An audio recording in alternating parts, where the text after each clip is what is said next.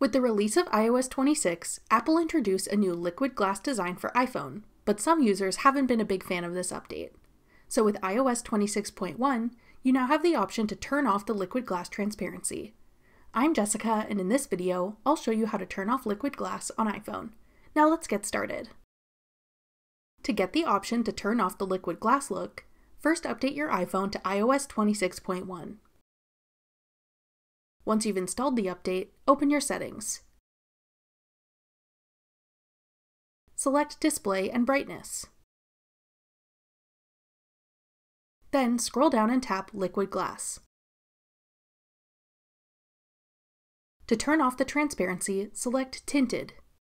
This will increase the opacity of the liquid glass elements to add more contrast and make buttons easier to see. That's all it takes to turn off liquid glass on iPhone. Want to learn about other new features in iOS 26?